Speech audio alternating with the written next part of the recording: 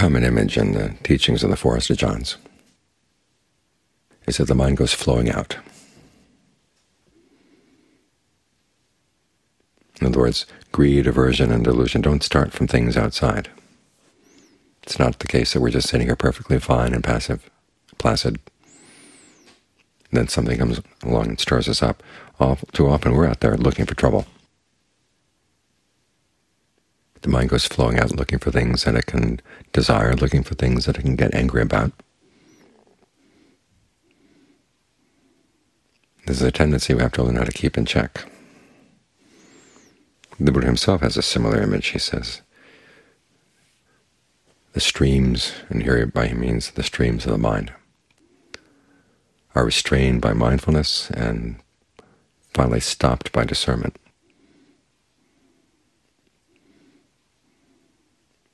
It's interesting, they were talking about mindfulness as a form of restraint. All too often we hear mindfulness being described as an open, accepting, spacious state of mind.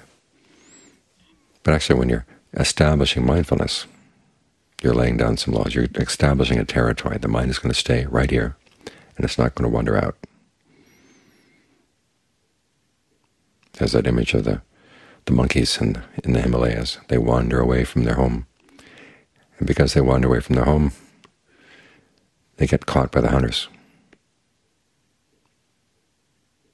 If they stayed in their home, the hunter's going to get them. In the same way, greed, aversion, delusion can get you when you get out of your boundaries of mindfulness. So your boundaries right now, try to be very clear about them. You're going to stay with the breath. And you're going to work with the breath in a way that makes it comfortable. Because otherwise, if you find yourself hemmed in like this, the mind's going to rebel. It's going to want to go slip outside. It's like the image they have of catching a forest elephant. It gets tied to the post, so they have to give it nice food, give it nice music to listen to soothe its forest ways. Because it finally gets used to being tamed and actually likes being tamed. Same way with the mind. You've got to give it something good to stay with, which is why we work with the breath. Try to get the breath comfortable. Try to get it at ease. Ask yourself what kind of breathing would feel good now. Sometimes energizing breathing feels good, and sometimes calming breathing feels good. So you can experiment to see what works for you right now. The Buddha talks about calming bodily fabrications as one of the important steps in breath meditation. But it's not all just about calming. There are times when you need to energize it as well. In fact, in some of those discussions of calming the mind or calming the body, first you have to get it energized with rapture. Rapture may be too strong a term, but in some cases it's perfectly right. It's an overwhelming feeling of energy. But you've got to learn how not to get yourself overwhelmed. Other times it's more subtle, in which case the translation refreshment might be better.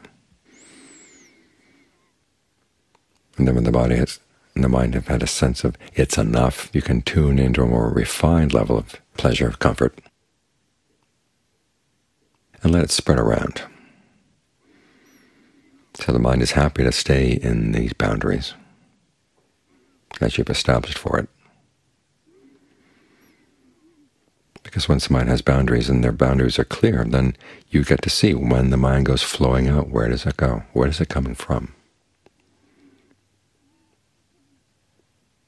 This is necessary for understanding the mind, because otherwise we just go along with the flows, and this river flows into that river, and that river flows into this river, and the currents get all mixed together. We have no idea where things are coming from, where they're going. But when you establish a boundary like this, it's like damming the river. But you don't stop with just damming it. You have to divert it. In other words, take the energy of the emotion and have it flow into something that's actually skillful, like the skillful practice of concentration, but also other skillful thoughts outside. Because as you keep the mind in control like this, you begin to get a better sense of what's going on, how the mind shapes a mental state, like we're trying to do right now. And you realize how much work goes into it. You have to work with the breath. You have to work with what the Buddha calls directed thought and evaluation. In other words, thinking about the breath, making sure you stay on topic, and then asking yourself questions about it. What kind of breathing would feel good? Once it feels good, how do you spread that goodness around? How do you maintain that sense of goodness when you're spreading it? And then in the background there are the feelings and perceptions, the feeling of ease that comes when the breath feels good, and also the perceptions that hold you in place, perceptions of what the breath is doing in the body, where the breath stops, where it starts. All of this goes into creating this state of concentration.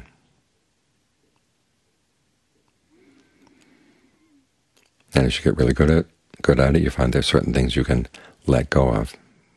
When the breath is really good and it's been spreading through the body, you can let go of the directed thought and evaluation. Just be with the perception of breath.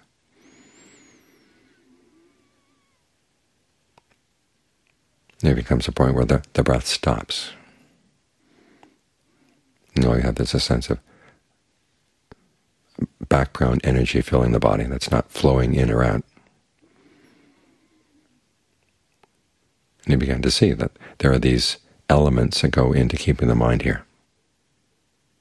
And it turns out they're the same elements that we use to create any mental state, especially with an emotion. If the fear or lust or anger gets into your breath, this goes from the mind into the body. That's all too often why we have a sense that, say, you have to get something out of our system, because the way you've been thinking and the way you've been perceiving things will have an impact on the breath, and that'll have an impact on the body. And that in turn has an impact back on the mind again. And so one of the skills you learn as a meditator is how to take these different ways of fabricating an experience and then refabricating any unskillful emotion that comes up.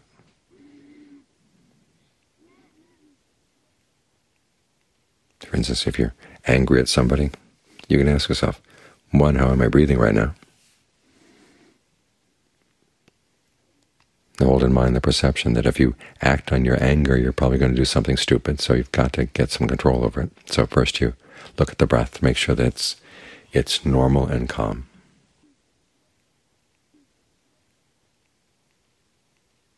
And then you can see more clearly the inner chatter you have about the issue.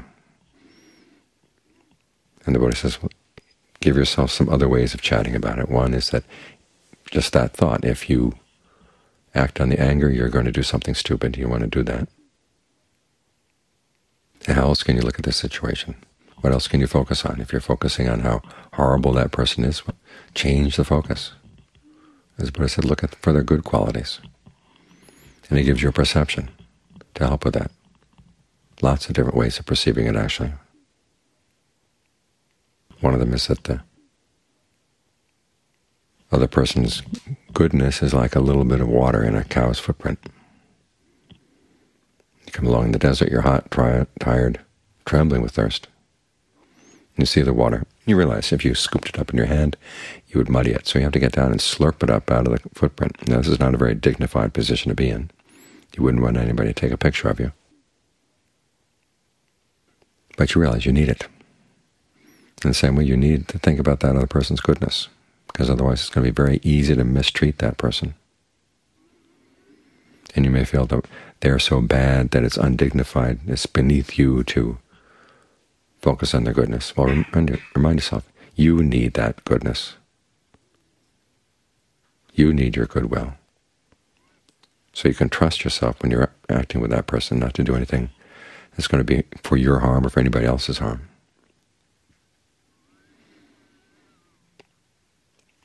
And so in this way you can take the anger and you can deconstruct it and construct something else in its place. Now this is still damming the stream. It's not getting to the source. And basically you dam the stream. You're not going to go in the direction of anger, then you divert it off into something more skillful. But in the process, there still will be parts of the mind that don't want to go along. This is where the discernment comes in. The discernment has already helped in analyzing it in terms of fabrication. But as you keep diverting it and diverting it and diverting these unskillful thoughts, you get closer and closer to the source. And the source is the allure, why you go for these things. Sometimes you hear we go for things because we think they have innate or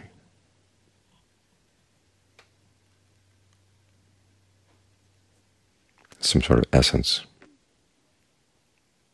We don't realize that they're not permanent. There are a lot of things we go for we realize they're not permanent.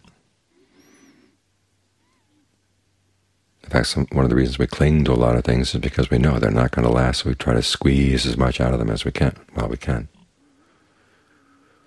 We go for things because of the pleasure they offer, at least the pleasure we perceive.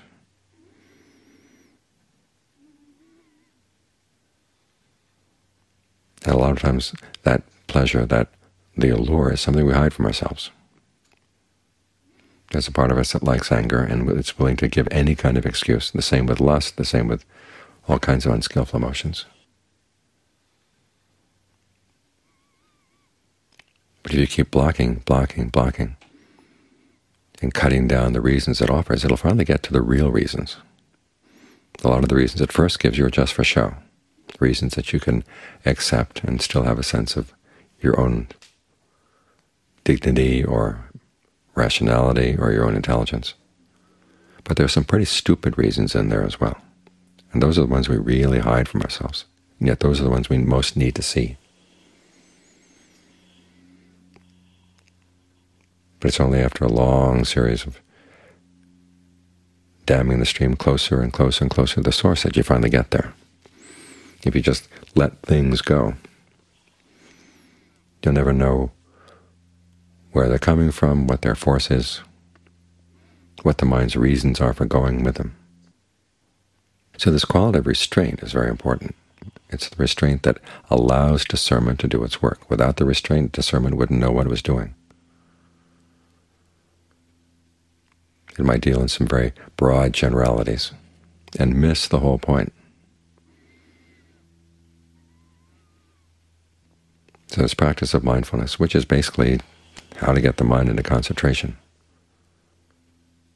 is the restraint that allows us to get some control over the mind. And in the process of getting some control, we learn how to deal with whatever parts of the mind come up and object. And that's where the discernment comes in and can do its real work. At this source of all the flowing of the mind can finally get turned off. You see what's causing these things, the deepest root cause, and then you can let it go, and then you're free. You're not pushed around by these currents anymore.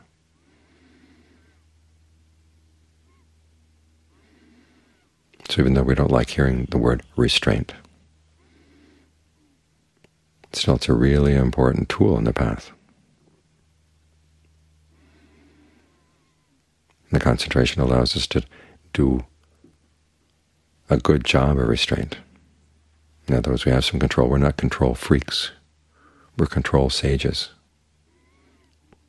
We know how to control the mind, keep it in a good mood. But at the same time, keep it under close surveillance. So when something seems to be creating a leak someplace in this dam, you're right there.